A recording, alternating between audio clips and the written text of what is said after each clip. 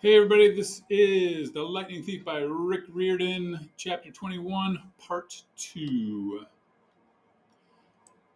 That's what he intends, Father. That's what he said. Poseidon was silent for a long time.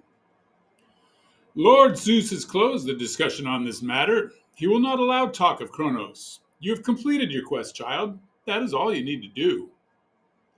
But I stopped myself. Arguing would do no good. It would very possibly anger the only god who I had on my side. As As you wish, Father. A faint smile played on his lips. Obedience does not come naturally to you, does it? No, sir. I must take some blame for that, I suppose. The sea does not like to be restrained. He rose to his full height and took up his trident.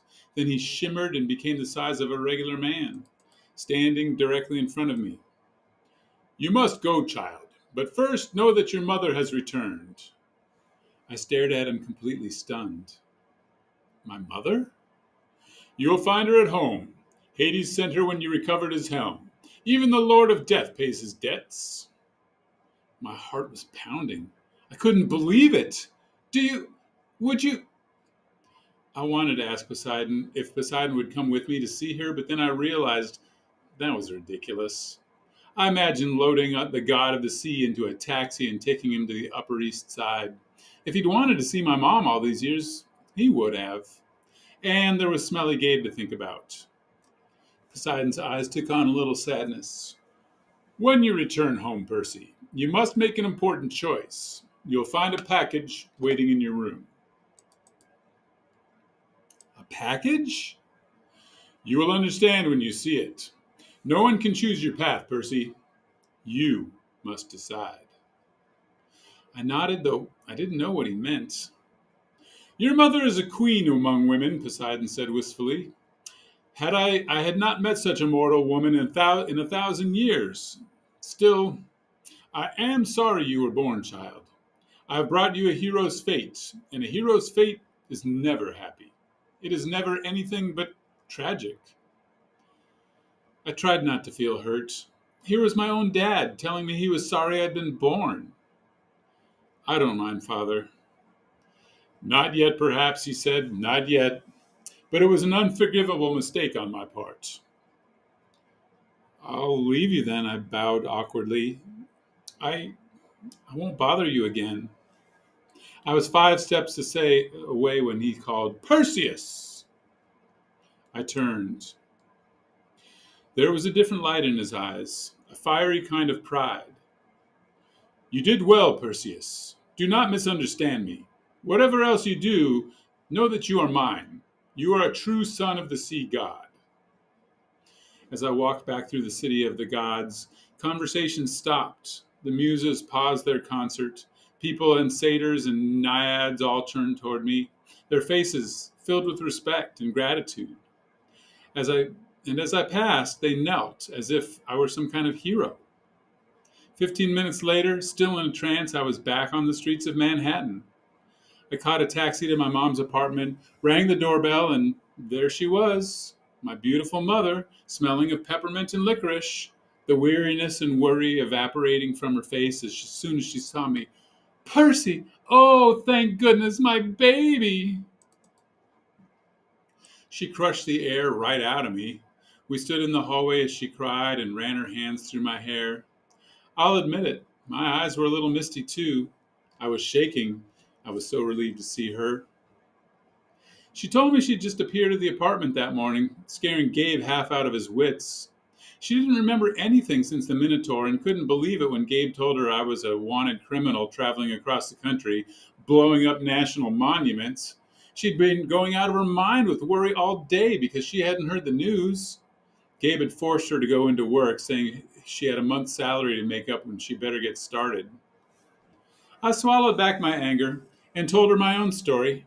I tried to make it sound less scary than it had been, but it wasn't easy. I was just getting to the fight with Ares when Gabe's voice interrupted from the living room. Hey, Sally, that meatloaf done yet or what? She closed her eyes. He isn't going to be happy to see you, Percy. The store got 500,000 phone calls today from Los Angeles. Something about free appliances. Oh, yeah, about that. She managed a weak smile. Just don't make him angrier, all right? Come on. In the month I'd been gone, the apartment had turned into Gabe land. Garbage was ankle deep on the carpet. The sofa had been reupholstered in beer cans. Dirty socks and underwear hung off the lampshades. Gabe and 3 of his big goony friends were playing poker at the table. When Gabe saw me, his cigar dropped out of his mouth. His face got redder than lava. "You got nerve coming here, you little punk. I thought the police—" "He's not a fugitive after all," my mom interjected. "Isn't that wonderful, Gabe?" Gabe looked back and forth between us. He didn't seem to think my homecoming was so wonderful. "Bad enough I had to give back your life insurance money, Sally," he growled. "Give me the phone. I'll call the cops." "Gabe, no!" He raised his eyebrows. "Did you just say no? You think I'm going to put up with this punk again? I can still press charges against him for ruining my Camaro."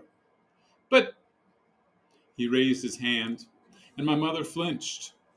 For the first time I realized something. Gabe had hit my mother. I didn't know when or how much, but I was sure he'd done it. Maybe it had been going on for years, when I wasn't around. A balloon of anger started expanding in my chest. I came toward Gabe, instinctively taking my pen out of my pocket. He just laughed. "What, punk? You gonna write on me? You touch me and you are going to jail forever. You understand?" "Hey, Gabe," his friend Eddie interrupted. "He's just a kid." Gabe looked at him resentfully and mimicked his falsetto voice. "Just a kid." His other friends laughed like idiots. "I'll be nice to you, punk." Gabe showed me his tobacco-stained teeth. "I'll give you 5 minutes to get your stuff and clear out. After that, I call the police." "Gabe," my mother pleaded. "He ran away," Gabe told her. "Let him stay gone." I was itching to uncap Riptide, but even if I did, the blade wouldn't hurt humans. And Gabe, by the loosest definition, was human. My mother took my arm. "Please, Percy, we'll go to your room." I let her pull me away, my hands still trembling with rage. My room had been completely filled with Gabe's junk. There were stacks of used car batteries, a rotting bouquet of sympathy flowers with a card from somebody who'd seen his Barbara Walters interview. "Gabe is just upset, honey," my mother told me. "I'll talk to him later. I'm sure it will work out." "Mom, it'll never work out. Not as long as Gabe's here." She wrung her hands nervously. I'll take you to work with me for the rest of the summer. In the fall, maybe there's another boarding school." "Mom," she lowered her eyes. "I'm trying, Percy. I need some time." A package appeared on my bed. At least, I could have sworn it hadn't been there a moment before. It was a battered cardboard box about the right size to fit a basketball. The address on the mailing slip was in my own handwriting. "The Gods, Mount Olympus, 600th floor, Empire State Building, New York, New York. With best wishes, Percy Jackson." Over the top in the black marker in a man's clear, bold print was the address of our apartment and the words, "Return to sender." I suddenly understood what Poseidon had told me on Olympus. A package, a decision. "Whatever else you do, know that you are mine. You are a true son of the sea god." I looked at my mother. "Mom, do you want Gabe gone?" "Percy, it isn't that simple." "Mom, just tell me. The jerk has been hitting you. Do you want him gone or not?" She hesitated, then nodded almost imperceptibly. "Yes, Percy, I do. And I'm trying to get up my courage to tell him, but you can't do this for me. You can't solve my problems." I looked at the box. I could solve her problem. I wanted to slice that package open, plop it on the poker table, and take out what was inside. I could start my very own statue garden right there in the living room. That's what a Greek hero would do in the stories, I thought. That's what Gabe deserves. But a hero's story always ended in tragedy. Poseidon had told me that. I remembered the underworld. I thought about Gabe's spirit drifting forever in the fields of asphodel, or condemned to some hideous torture behind the barbed wire of the fields of punishment. An eternal poker game, sitting up to his waist in boiling oil, listening to opera music. Did I have the right to send someone there? Even Gabe? A month ago, I wouldn't have hesitated. Now, I can't do it, I told my mom. One look inside this box and he'll never bother you again. She glanced at the package and seemed to understand immediately. No, Percy, she said, stepping away. You can't. Poseidon called you a queen, I told her. He said he hadn't met a woman like you in 1,000 years. Her cheeks flushed. Percy. You deserve better than this, Mom. You should go to college, get your degree. You can write your novel, meet a nice guy maybe, live in a nice house. You don't need to protect me anymore by staying with Gabe. Let me get rid of him. She wiped off a tear off her cheek. You sound so much like your father, she said. He offered to stop the tide for me once. He offered to build me a palace at the bottom of the sea. He thought he could solve all my problems with a wave of his hand. What's wrong with that? Her multicolored eyes seemed to search inside me. I think you know, Percy. I think you're enough like me to understand. If my life is going to mean anything, I have to live it myself. I can't let a god take care of me or my son. I have to find the courage on my own. Your quest has reminded me of that. We listened to the sound of poker chips and swearing, ESPN from the living room television. I'll leave the box, I said. If he threatens you... She looked pale, but she nodded. Where will you go, Percy? Half-Blood Hill? For the summer or forever? I guess that depends. We locked eyes, and I sensed that we had an agreement. We would see how things stood at the end of the summer. She kissed my forehead. You'll be a hero, Percy.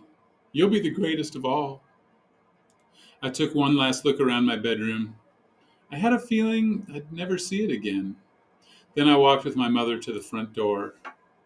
Leaving so soon, punk? Gabe called after me. Good riddance. I had one last twinge of doubt. How could I turn down the perfect chance to take revenge on him?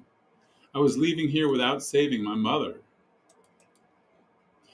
Hey, Sally, he yelled. What about that meatloaf, huh? A steely look of anger flared in my mother's eyes, and I thought, just maybe I was leaving her in good hands after all. Her own. The meatloaf is coming right up, dear, she told Gabe. Meatloaf surprise. She looked at me and winked. The last thing I saw as the door swung closed was my mother, staring at Gabe as if she were contemplating how he would look as a garden statue. And here's where we'll stop to